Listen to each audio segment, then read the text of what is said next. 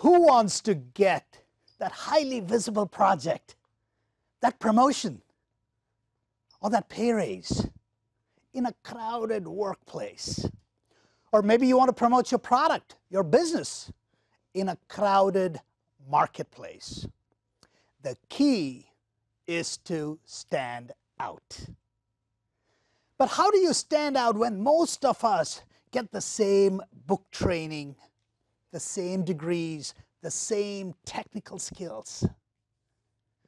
Today I would like to share with you 3 critical skills that has helped me stand out in some of the fastest paced, fastest growing companies in Silicon Valley. Skill number 1, have a positive attitude.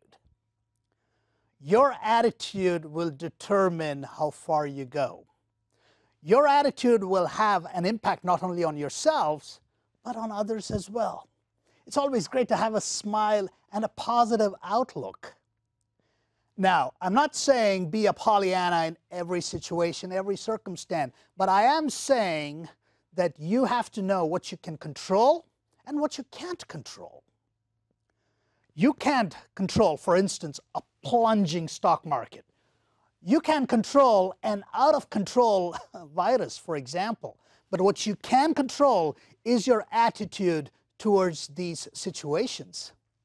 Kipling, the great poet, in his beautiful poem, If, said, "If you can keep your head when everyone else around you is losing theirs, if you can meet triumph and disaster and treat these 2 imposters just the same, yours will be the earth and everything in it. And what's more, you will be a man, my son." What a fantastic poem.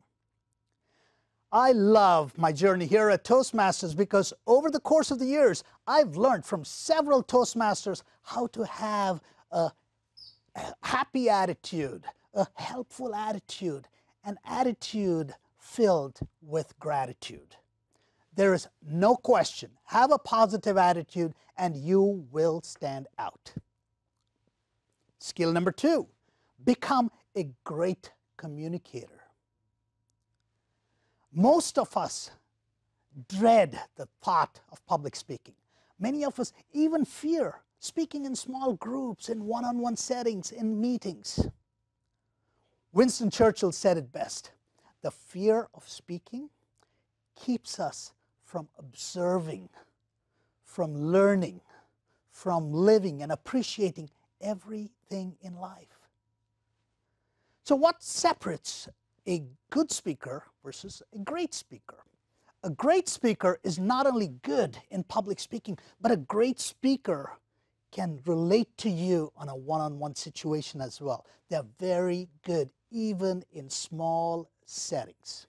And that's what I love about Toastmasters. Toastmasters gives you an opportunity not only to practice and speak over and over again, but also to listen and provide thoughtful feedback.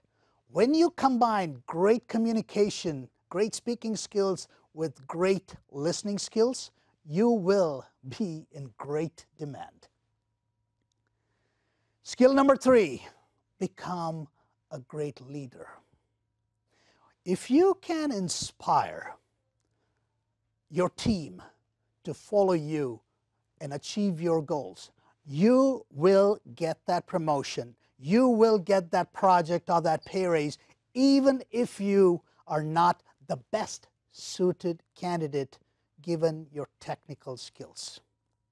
President John Quincy Adams said it best, "If you can inspire others to learn more, to grow more, or be more, you are a leader." And that's what Toastmasters does for us as well, to help us become not only better communicators, but better leaders as well. At the club level, the area level, the division level, the district level, the international level, the opportunities for leadership is immense. These 3 critical skills I continue to learn and refine every single day in order to stand out in a crowded marketplace, in a crowded workplace today. So what's holding you back? Magic happens when you get in position to be noticed, to be seen. These three critical skills will not only help you stand out, but it will take you miles ahead of the crowd. Go to Toastmasters.org. Find a club near you, join your club, because there's no better place to practice these three critical skills than right here in Toastmasters.